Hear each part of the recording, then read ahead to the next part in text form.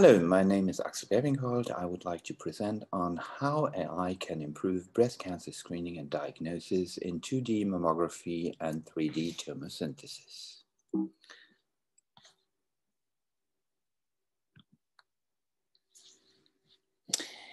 First, I would like to introduce myself. As I said, I'm Dr. Axel Gräwingholt. I'm a radiologist specialized in breast imaging. I work in a private center in Germany, which also runs a unit for the German National Screening Program. I'm a reader in several European screening programs.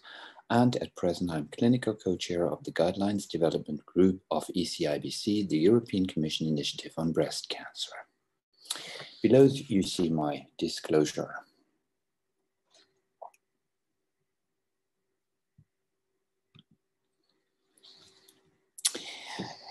I would like to present on two studies we have published in the Journal of Medical Screening in January 21, together with Paolo Giorgi Rossi from Emilia-Romagna. The first one is a retrospective analysis of the effect on interval cancer rate of adding an artificial intelligence algorithm to the reading process for two-dimensional full-field digital mammography. What was the idea for this study? Interval cancers are defined as cancers that are detected after negative screening result and before the next screening round. Reasons for interval cancers are they grow in the interval, they are mammographically invisible, lesions in the screening programs are misinterpreted, or they are truly missed. In all screening programs, the last two categories represent almost 50% of the interval cancers. This is actually why interval cancers are a quality measure for screening programs. The lower the interval cancer rate, the better the performance. So, how can we reduce them within the existing screening programs? At present, all European breast cancer screening programs are based on 2D FFDM. There are some DBT trials like the RETOMA trial, the TOBI trial, and the TOSIMA trial, who assessed the value of DBT. Now, population for our study were women with known interval cancers from our unit who had normal screening exams in 2011 and 2012, and where diagnostic images at tumor detection were available together with full clinical records. What we did was, for quality assurance, these cancers are reported to us by the Regional Cancer Registry and then categorized in 4 categories by the radiologist: the true interval cancers, the occult interval cancers, the minimal sign interval cancers, and missed interval cancers based on the findings or non-findings in the priors. After that, we processed the priors through the algorithm, which was Profound AI by ICAD, and reread them considering a mark with a lesion score higher than 30 as a positive finding. A lesion score is a score the algorithm assigns to a lesion, which gives the probability that this lesion might be a cancer. Now, the results were that 48% of all interval cancers that were labeled as normals in 2011 and 2012 in the priors were marked at the location of the later detected tumor. This means that 93% of the minimal sign and missed interval cancers had lesions marked at the location where the tumor was later detected. Of course, there are some weaknesses of this study. The numbers of interval cancers are fortunately low, therefore it gives rather a view on the direction than on the true percentage of the decrease of interval cancer rate. The specificity of the AI algorithm can only be estimated based on another study which was performed in the Reference Center of Munich, presented online at ECR 2020 by Professor Heibon Köbrunner, who used the same algorithm. In other words, if Profound AI had been available and used in 2011 and 2012, up to 48% of the later detected interval cancers could have been found in the initial screening round, which are mainly the missed and the minimal sign ones. Profound AI has the potential to help the radiologist decrease the interval cancer rate and therefore improve the quality of the screening program, resulting in better care for women. We do have some research recommendations, which are a prospective randomized controlled trial using an AI algorithm as a supportive reading tool within a screening program. Outcomes for that should be sensitivity or detection, specificity and false positive rates, and the interval cancer rate. I would now like to show you a few slides from women in that study.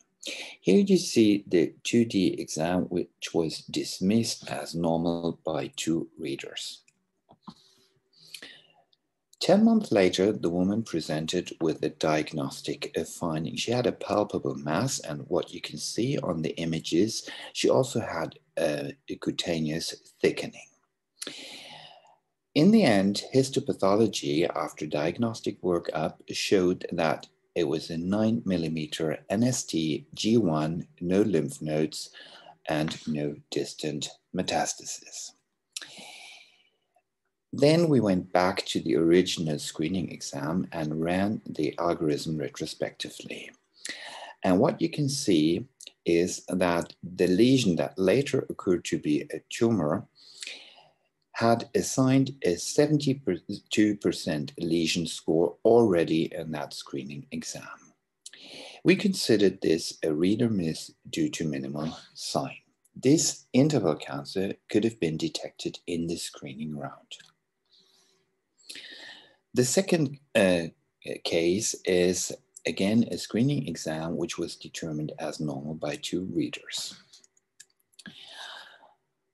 After 9 months, the woman came back with a palpable mass to diagnostic mammography. And what you can see is a 2.5 centimeter invasive lobular cancer, G2, no lymph nodes, no distant metastasis.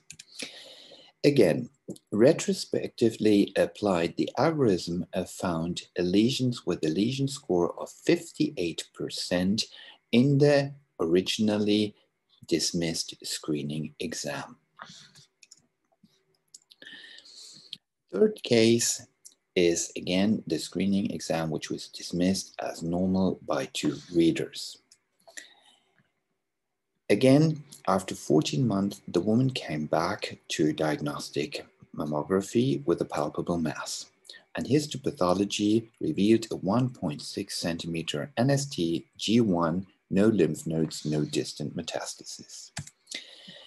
Running the algorithm retrospectively on the original screening exam, you can see there is a detection where later the tumor occurred of 97% lesion score. We considered this a missed cancer. Again, this cancer could have been detected in the screening round 14 months earlier than it actually was detected by the diagnostic mammography. The second study I would like to present to you is a study I did together with Stephen Duffy, and it's a retrospective comparison between a single reading plus an artificial intelligence algorithm and 2-view digital tomosynthesis with double reading in breast screening. Now, what was the idea for this study? We do have some existing recommendations from the European guidelines. There is a neutral recommendation for standing screening examination, which could be done with either 2D FFDM or DBT. At present, as I said before, it is mostly 2D FFDM. And also double reading is recommended over single reading. Now, the problem is, do we have enough human resources to read tomosynthesis if the program switches to tomosynthesis instead of 2D FFDM? And is it possible to have at least the high quality of the existing 2D FFDM screening programs, maybe by having single reading tomosynthesis supported by AI, so we wouldn't need so many human resources? The population of our study were women of our unit with a biopsy-proven cancer from the National Screening Program detected in FFDM screening and who had additional DBT in assessment.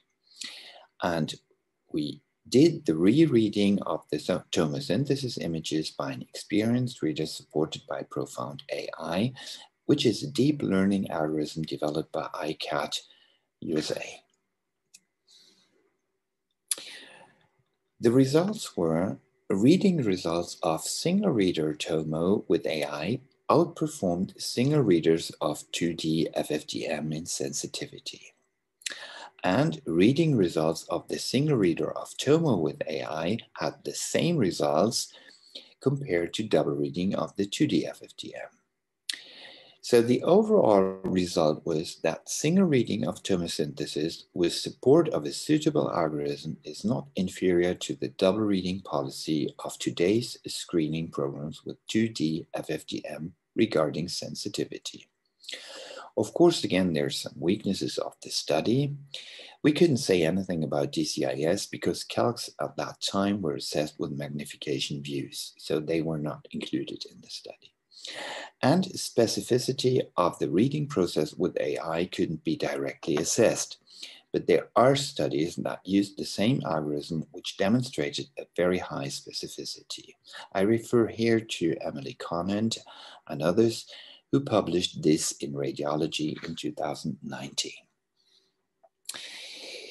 So in other words, if we would screen from today with DBT, with a single reader supported by an artificial intelligence algorithm, here Profound AI, we would certainly not detect less cancers.